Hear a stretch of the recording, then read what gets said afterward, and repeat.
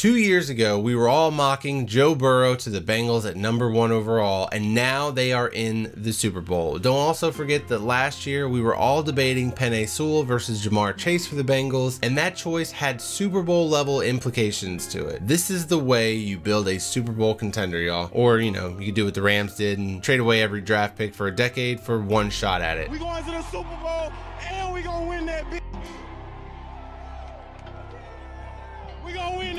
As Tom Brady said on Twitter, there is more than one way to bake a cake, but the draft is the best way, just so we're clear. Now, in the last few years, we have had a large influx of young, talented quarterbacks come through the draft, so much so that at that pace, we probably would have had more quarterbacks than starting spots, but life finds a way. Life finds a way. And the talent in the draft pool this season shows us how the pendulum has swung the other way to balance them out with a class that is deep with pass rushers. If this is your first time seeing one of my mock drafts, I appreciate you clicking on this video. Make sure you hit that like button, subscribe if you like what you see, and let's dive right in with the Jaguars at #1 overall. This is a really unique draft season, and I'm excited to get it started. There's not a Joe Burrow in this draft class, so teams are gonna have to work even harder to turn over every rock to find those diamonds in the rough. Luckily for the Jaguars, they already have their quarterback in Trevor Lawrence. Don't let the naysayers get you down on him. He's legit. What the Jaguars really need to find is a way to get Trent Baalke out of there so they can find themselves a head coach. But until then, just build around Trevor Lawrence. And I think that's why a lot of people have them taking Alabama offensive tackle Evan Neal here, but this dude just doesn't scream generational offensive talent to me. Like, you better be Orlando Pace if I take you at #1 overall. I think that Eric Fisher burned me, and I'm not taking an offensive lineman with the first overall pick. Honestly, I'm trading out if I can find a buyer, but without an elite quarterback, that's going to be a tough sell. After quarterback, the next positional value comes from the guys that chase them down, and this year, Kayvon Thibodeau versus Aiden Hutchinson is going to replace that usual quarterback battle that we have at the top of the draft, and I think that I'm in the minority here, but I'll dissect these two in their own separate video later on. To keep this quick, one guy has a higher ceiling and a lower floor, while the other is a safe blue collar type. I'm gonna go with the guy that's got the much higher ceiling. He has been the next big thing since he was in high school, and that's KT. But I do understand the Hutchinson love. I'm just not willing to settle over the potential of Kayvon. And then at #2, we've got the Detroit Lions. And those that have been with me for a long time, they know that I do love a good draft story. Now, I'll admit, the Jaguars taking KT makes it a fun scenario to be able to keep Aiden Hutchinson close to Ann Arbor, but it's not even the proximity that makes this a great fit. Dan Campbell needs guys like Aiden Hutchinson over a finesse edge rusher like KT. This dude is a kneecap biter, blue collar, hard worker, long lost Bosa brother, and a building block for Dan Campbell to really build around. At #3, we've got the Houston Texans, and there are rumors floating around that Laremy Tunsil could be on the move, and with the Texans already having a needed offensive line, I'm going to assume that this is a blow the whole thing up kind of move, and that would make Evan Neal a very good place to start rebuilding. Davis Mills was pretty solid for a 3rd round pick in his rookie season, so keep him around until he proves that he's not the guy. Spend this season building a foundation that can facilitate quarterback success for the future. At #4, here we go again with these New York Jets. They are like the new Browns now with all these high draft picks but nothing to show for them. If I'm Joe Douglas, I'm taking the best football player in this draft class, and that is Kyle Hamilton. Now, we're a long ways away from the draft, and so much can change, but if he's making full recovery, I am ignoring the positional value for this unicorn, not taking a chance on him being there still at #10. I'll settle for an offensive lineman that falls there instead of missing a Derwin James for my defense. Staying in New York, we have got the New York Giants, and I could make the same joke about their terrible performances during the last few years. This has actually been the worst span of football in New York in NFL history. Luckily, the Giants have moved on from Dave Gettleman, and he only set the franchise back like a decade or so, you know. But Daniel Jones might actually have a chance with Brian Daboll as his head coach. However, he is going to need an offensive line in front of him. I don't typically allow betting odds to influence my mock drafts, but when I saw that Ike Ekwonu was the betting favorite to go #1 overall, well, that certainly did get my attention. Don't get me wrong, he is a solid offensive lineman, and with Andrew Thomas breaking out for the Giants last year, you could argue that they don't need an offensive tackle, but Ike Ekwonu could play any position along the offensive line. He is the Rashawn Slater of this draft class, and he's not going to make it past #6, so the Giants would be wise to take him at 5 if they want a massive upgrade in their offensive line. At number 6, we've got the Panthers, and I said that Ike Ekwonu wouldn't make it past number 6 because the Panthers tried to use tape and popsicle sticks as blockers for Sam Darnold and wondered why they got the same version of him that we saw in Gang Green. And with Ike being local, well, this is another one of those potential cool draft stories that would be a slam dunk for me, but Charles Cross is the next guy up at offensive tackle, has an equally high ceiling as any offensive tackle in this class. I wasn't sure if he was going to actually even declare for the draft, and was so glad that he did. And I know 3 offensive linemen in the top 6 picks isn't exactly sexy, but this is a strength of this particular draft class. And with so many teams having a huge need at offensive tackle, these guys are going to go fast and early. Alright, and the Giants are back on the clock with the offensive lineman secured at number 5. The Giants can turn their attention to the pass rush. We don't know exactly what kind of defense Dable is going to be running, but we do know that Lorenzo Carter is a free agent, and last year's 2nd round pick Azeez Ojulari is a potential steal, but he's small and is going to need a bigger, beefier edge opposite of him. So I say go get the grittiest defensive lineman in this class, and that is Purdue's George Karlaftis. He is a perfect complement to Azeez Ojulari. He brings the power to Ojulari's speed. I almost had the Giants taking him at number 5 because he's the best option to appeal to the old Giants fans who, you know, want to see you return to their old glory days. And Karlaftis is as old school as they come. They don't make him like this anymore. He's got a blue collar motor that doesn't give up. Is that enough cliches for you guys? Let's move on. At number 8, we've got the Atlanta Falcons, and last year they kind of ignored their top needs and took the best player available, who was also the unicorn of the 2021 NFL draft. At the time it wasn't a need. Now that they've lost Calvin Ridley to whatever's going on down there, it ended up being the best pick that they could have made in that scenario. And now they've got a shot at a pretty unique player here that might not be at the top of their list of needs, but is a very talented player, and that is Derek Stingley Jr. I'm still not sure how I feel about the risk with Stingley, but this feels like his floor as long as he tests and interviews well during the draft process. At number 9, we have got the Denver Broncos on the clock, and this is where the draft really starts to get hella interesting. The Broncos are going to have a quarterback overdrafted in every mock draft to date, but I've been a believer that the Broncos were going to hitch their wagon to a veteran quarterback for a while. So long, in fact, that I even traded for Cortland Sutton in my deep keeper fantasy league, and then a week after that trade, the Broncos re-signed Cortland Sutton to a long-term deal, and then he was just never heard from again. But that changes with Aaron Rodgers. Everything changes with Aaron Rodgers or Russell Wilson. In fact, it's unlikely that they even have this number 9 overall pick if they trade for one of these veteran quarterbacks. So instead of wasting one of the top quarterbacks in the draft to a team in this mock that's not even going to go the rookie route, let's pretend like the Broncos somehow hold on to this pick after a veteran quarterback trade. They're going to instill confidence in that quarterback, much like the Buccaneers did with Tom Brady, and they're going to work on the offensive line. Kenyon Green is another versatile mammoth that could play multiple spots, but is probably best suited along the interior. At number 10, the Jets are back on the clock, and they would have really liked for Kenyon Green to make it past the Broncos, and he very well could because this mock already feels way too offensive line top heavy. But hey, it's a February mock draft. What do you want? And in fact, the Jets, they could pass on an offensive lineman altogether with these 2 first rounders and just hope and pray that Kai Becton and Elijah Vera Tucker develop quickly to secure that left side of the offensive line, leaving the right side to be addressed likely via free agency. Much like how they addressed the pass rush last year with Carl Lawson, hopefully without the injury redshirt season, but the defense can't rely on Lawson to come back and save this pass rush by himself. David Ojabo could use some seasoning, and a veteran presence like Lawson would be instrumental in his development because Ojabo has all the physical tools you look for to be a well-rounded edge rusher, even though this might be a little bit early for him. However, Kyle Hamilton and David Ojabo would be an insane upgrade for Robert Salah in this defense. At number 11, we've got the Washington Commanders. Now, I'm always trying to get ahead of things that are going to make my videos outdated because it seems like that's just a thing. So I waited for the new logo to drop because, you know, graphics are important around here. Meanwhile, there's still people using the old Panthers and Seahawks logo in their NFL content, but I digress. Even with a new logo and uniforms, this poverty franchise probably won't be able to convince one of these veteran quarterbacks to come play for them on their knee-eater turf, so they're going to be forced to ruin some young kid's future with a draft pick. Sorry, Matt Corral. Maybe he was trying to scare him off with that injury in the Ole Miss Bowl game, but probably won't work. I do think that Matt Corral is the best quarterback prospect in this class, but I haven't looked closely enough to say that confidently. He seems to have all the tools that you look for in today's quarterbacks. He's actually very similar to Taylor Heineke, but a vast improvement as an overall passer. At number 12, we have got the Vikings, and it's okay, Vikings fans. You can come out now. Mike Zimmer can no longer hurt you. You guys have got to believe that that cornerback draft curse has been lifted now, and you may address this position once and for all, or for at least a few years. Clemson is a great place to start. They've been a cornerback or a defensive back factory for quite a while now. They do have sort of mixed results in the NFL, but Andrew Booth Jr. has the tools to be a really good cornerback at the next level. Without some of the top pass rushers still on the board, I think that this is pretty much necessary.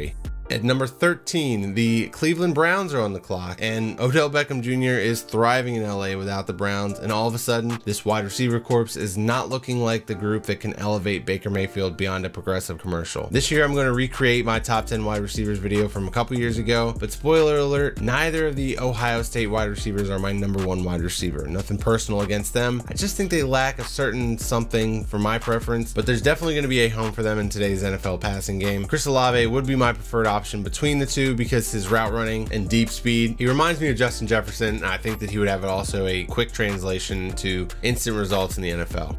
At number 14, we've got the Baltimore Ravens, and with the way that Lamar Jackson plays, it was only a matter of time before an injury caught up with him, and honestly, it is a win that it was as minor of an injury as it was, so it's not going to impact him long term. But let's be honest, he wasn't the same after that virus we don't speak of anyways. Now, after a season off, he's going to have to watch his division rival go to the Super Bowl, maybe even win the whole thing. Lamar's going to be hungrier than ever, and the Ravens have got a lot of draft capital as a result of this season being sacrificed, which is important because there are a lot of crucial free agents for the Ravens, including their center Brad Bozeman, and I'm saving my money and hoping that Tyler Linderbaum makes it to 14 in the draft because Bozeman has been an erratic snapper, and Linderbaum, he brings a toughness that this offensive line has missed since Marshall Yonder retired.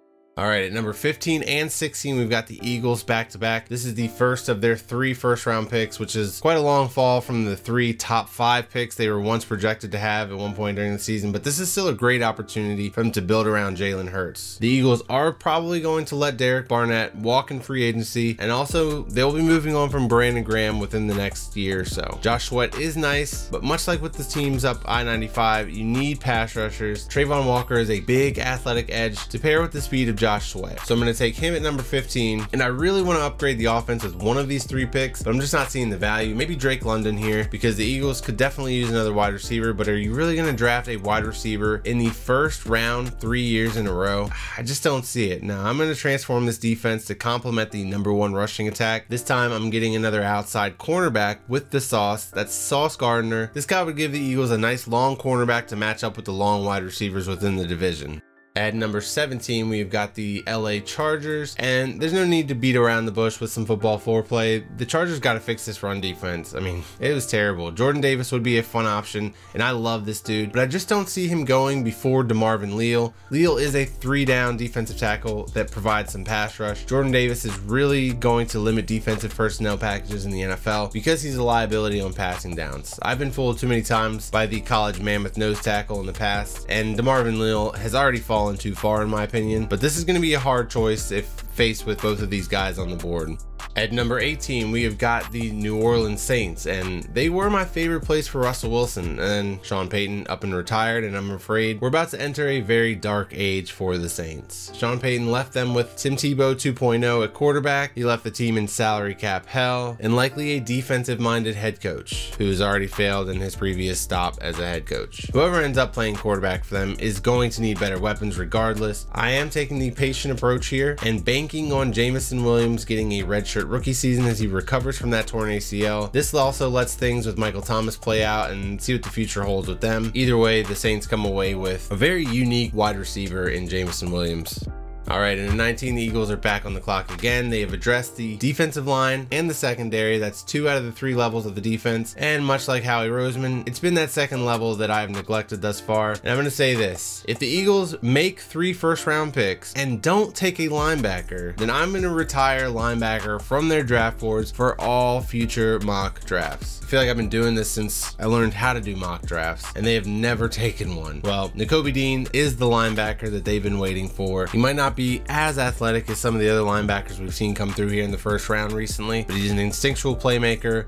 At pick 20, we've got the Steelers on the clock, and you know where this is going. This is my cute mock where I send players home sweet home. I actually backtracked on this idea when I heard Kevin Colbert was stepping down as the Steelers GM, because first-year GMs don't want to tie their success to a rookie quarterback so quickly, but Colbert might see this as an opportunity to take the future quarterback as his last first-round pick for the franchise. Colbert is a Pittsburgh native. He kept James Conner in Pittsburgh. He watched Big Ben get drafted as the director of football operations. Does he really want Mason Rudolph to be the top quarterback he ever drafts? Nah, give me the man that was so innovative, the NCAA had to create a new rule to prevent fake sliding, and as your ACC representative scout on YouTube, I probably should be more comfortable with Kenny Pickett as a prospect already, but I think that's because I want to like him more than I truly do. But he's already 24 years old, he's making excuses for his small hands. I don't know. Stay tuned as I dive deeper into him as draft season goes on, but to me this feels like the Mac Jones Patriots scenario last year where this is going to be his floor, right? There's no way that Kenny Pickett makes it past the Steelers. Speaking of the Patriots, they are up at 21 and they're going to lose JC Jackson to free agency. So of course they're going to take cornerback in the first, right? Not so fast, my draft nerds. That's exactly what Belichick wants us to think so that he can pivot away from cornerback in the first, or at least that's what he wants us to think. I'm confused. Well played, Bill. Well played. I still don't think that he goes cornerback in the first because this year's Bill Belichick prospect of the draft is Utah linebacker Devin Lloyd. This dude can do it all from cover to pass rush to run blitz. Belichick loves the versatile defenders, and that is Devin Lloyd. He was the Utah Utes defense in 2021, one of my favorite players in this class. The only reason that I have Nakobe Dean going before him is just because I think that Dean is a better fit scheme-wise for the Eagles, and like I said, I was just trying to find somebody that fits what they've been looking for. At number 22, we've got the Las Vegas Raiders, and they just signed Josh McDaniels as their head coach. And as far as I know, he has not bailed on them just yet. So it's looking like we are going to see part 2 of Josh McDaniels in the AFC West. And I'm actually really excited to see what he does with Derek Carr. I feel like we expected John Gruden to come out and do all these innovative things with Derek Carr, but when it came down to it, Gruden was always an old school passer. But I think that Derek Carr is what Josh McDaniels hoped for when he drafted Tim Tebow in the first round. And I think that we could see Carr take a lot more advantage of his mobility in 2022. However, Jordan Davis is the most Al Davis draft pick that you could make in 2022, and he fits the needs on this defense. I think the Max Crosby is even more dominant with the Jordan Davis inside eating blocks. This pick is a home run fit for me. Next up, we've got the Cardinals on the clock. The Cardinals have needed a cornerback since Pat Pete was still around. Byron Murphy was a step in the right direction, and they've got some pretty good safeties, but Robert Alford is 33, and there's not much else behind those two. If you're going to be an offensive football team and you're going to be putting up a lot of points, you need cornerbacks to keep up with the track meet on the other end. Auburn's Roger McCreary is a solid cornerback prospect that projects to an outside corner that can be kicked inside, but I like Buda Baker in the slot, Jalen Thompson playing deep safety with Murphy and McCreary on the outsides, and even then, the Cardinals still probably need more cornerback depth later on in this draft.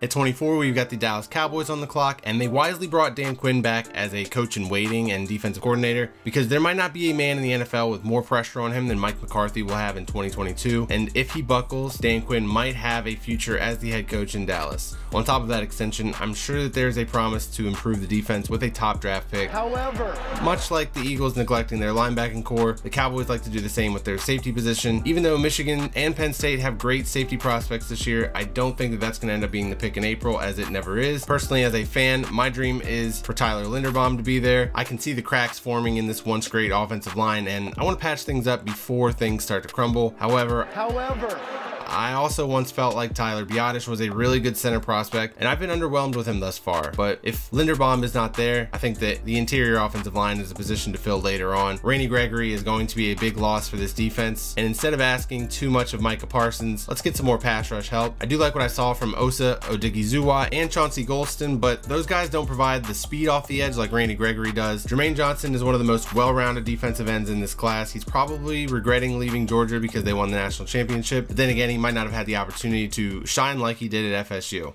At number 25, we've got the Buffalo Bills, and I had them going wide receiver in the first before the Gabriel Davis game. It's honestly a shame that the Bills had to lose in such an iconic game for the young wide receiver, but on the right side, they've got such a solid young prospect to build on. So now I've got them flipping to the other side because Tre'Davious White has not been himself lately, and the Bills need more bodies back there even when he is healthy. Trent McDuffie is a really fun player from the UW DB factory, and Washington defensive backs actually have a really high hit rate in the NFL. I think he's got safety potential down the road if he's he's not quite athletic enough to hang with NFL wide receivers, but that's perfect because the Bills safeties, while they are two of the best in the league, they're both over 30 and could see a decline in the next few years.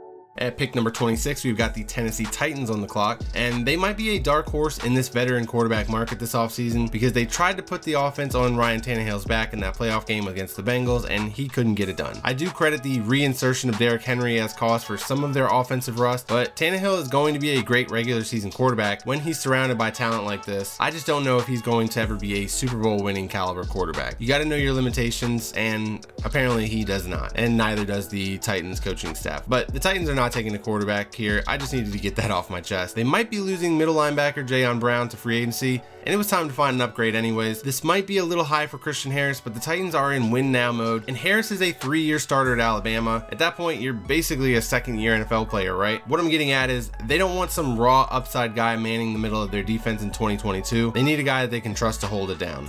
At pick number 27, we've got the Tampa Bay Buccaneers, the Tom Brady-less Buccaneers. Brady's officially retired, and the Bucs are now candidates to take a quarterback in the back half of the first round. They might really like Kyle Trask after spending a year with him, and they'll probably add a Jimmy G or Mitch Trubisky and ride with them for a year or two, but one thing is for sure, this team is going to go back to relying on their defense first and foremost. They're losing a lot of veterans on that side of the ball though, like JPP and Ndamukong Suh, Golston, Richard Sherman and his whole 140 snaps. All of these departures are going to leave their defensive line with basically Shaq Barrett on the edge, Vita Vea in the middle, Anthony Nelson and Joe Tryon-Shoyinka, both of which could step into a much larger role, but that's it. That's the defensive front right now. Houston's Logan Hall, no, not that guy, has experience playing all along the defensive line and offers more juice as a pass rusher at this point than Suh, and could sneak himself into the first round this year.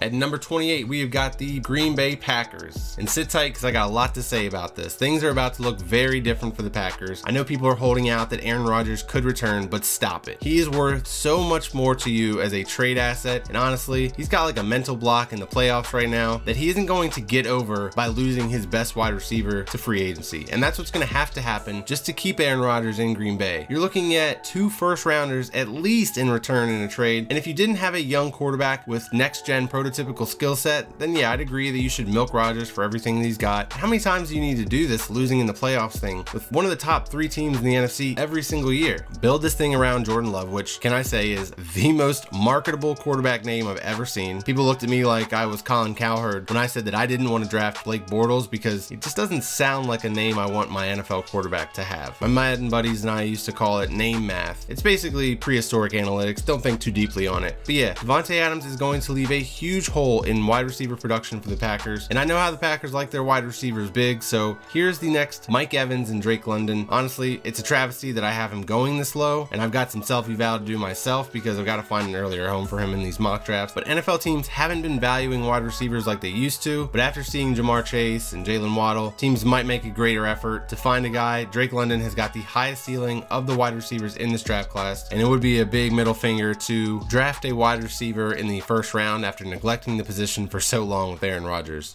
All right, now we've got the Dolphins on the clock at 29, and literally as I'm recording this, news is breaking that Brian Flores is actually suing the Dolphins and the Giants, and this is actually a pretty crazy story. And if Brian Flores can prove that Dolphins owner Stephen Ross offered him $100K per loss during the 2019 NFL season, then there might be some huge changes, not only in Dolphins ownership, but in the way that the draft is conducted altogether. We might end up having a draft lottery. Like, this is pretty crazy stuff. Like, we always knew they were trying to tank for Tua, but we didn't think they took it that seriously. And I had this whole spiel in here about I was surprised that it was Brian Flores driving the Deshaun Watson rumors, but now Flores is actually saying that Stephen Ross brought him onto a yacht and that a quarterback just happened to be in the area that he wanted him to meet with, and that Brian Flores actually declined. This could potentially hugely backfire in Stephen Ross's face, so that's definitely something to stay tuned to. But now I'm concerned that Brian Flores might not get a job in the NFL again because, you know, blackballing is a thing. Originally, Stephen Ross tried to blame it on Flores in the front office not seeing eye to eye, and I was going to rush to Flores' defense because how are you going to have patience or see eye to eye with this front office after they've wasted so many picks on this offensive line? The Dolphins literally have the youngest, most terrible offensive line you may ever see, and don't worry, they've only spent a first, 2 seconds, a third, and a fourth in the last 2 years trying to fix it. The sunk cost dilemma here cannot prevent the Dolphins from fixing this issue. The ultimate question here is whether or not they they will draft an offensive tackle with an athletic ceiling from a Power 5 school once again, or maybe try a small school guy this time like Trevor Penning from Northern Iowa. Penning looks like a Jake Long type of offensive tackle, while Nicholas Petit-Frere is built like a young Tyron Smith, but also might remind them too much of an Austin Jackson.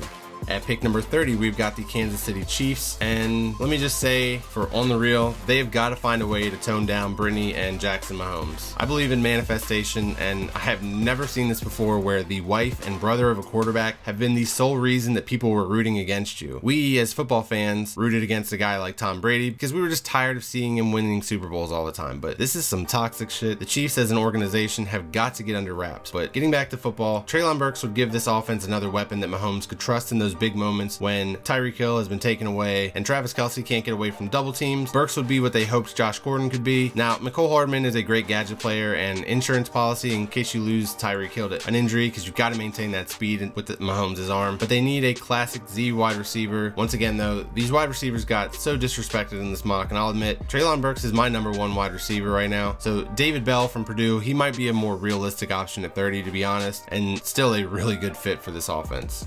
Now remember, this is before the Super Bowl, and this order is just based on where their records would have them slotted. But it is the start of the Lunar New Year. It's the year of the Tiger. I would not be surprised if the Bengals pull this thing off and end up picking at 32. But as for now, we've got the Bengals at 31, and you know how I know that Joe Burrow is legit? He carried this sorry excuse for an offensive line all the way to the Super Bowl. It's not quite as bad as the Dolphins, but it's pretty weak from a potential standpoint, and Joe's got also to get better at sensing the pressure. But in his defense, he barely gets to finish his drop back before the pocket begins to collapse. The only linchpin in this unit is Jonah Williams, and he actually needs to be re-signed. I've always felt like he'd be an elite guard, but they haven't moved him yet, and he's about to get paid like a left tackle, so he's probably staying at left tackle. However, the right tackle position here still needs to be addressed, so instead of getting cute with Nicholas Petit-Frere, I'm gonna go with Central Michigan's Bernhard Raimann, one of the best names in the draft. Bernhard Raimann. The former tight end is from Austria and only has 2 years experience playing offensive line, so while he's extremely raw, his arrow is definitely pointed up. And then at number 32, we have got the Detroit Lions on the clock. And this is probably the closest the Lions are ever going to get to actually winning a Super Bowl. Remember, this is one of the picks that they got in exchange for Matthew Stafford, and I think it would be really fitting for them to take their quarterback of the future here. Goff is going to cost $30 million against the cap for a few more years, but there is a chance to get out of his contract next offseason with it only counting $10 million against the cap. And then if it's a post-June 1st cut, it's only $5 million in dead cap. I love the quarterback risk with a late first rounder, because if it pays off, it could have Lamar Jackson-like impact to this Lions franchise. Plus, you still get that 5th-year option, and with Malik Willis, you're gonna want that because you're gonna have to be patient with him. Jared Goff does buy you a year to work with Malik Willis because he's gonna need help learning how to read a defense. The guy has got athleticism for days and is actually really accurate for a mobile quarterback, but getting to his 2nd and 3rd reads is gonna be crucial for him to be a long-term success at the NFL level. That's going to do it for my mock draft, guys. Let me know what you thought in the comments. Please let me know who you think is missing from this mock draft. What players have I not given enough credit to? Also, I'd love to hear some sleepers or some players that you've seen that you don't think have gotten enough public recognition. Once again, don't forget to hit that like button. It would be really helpful for this channel to get off on a hot start during draft season. If you're new to the channel, please subscribe, stick around for a little while, and maybe I will see you all in the next video.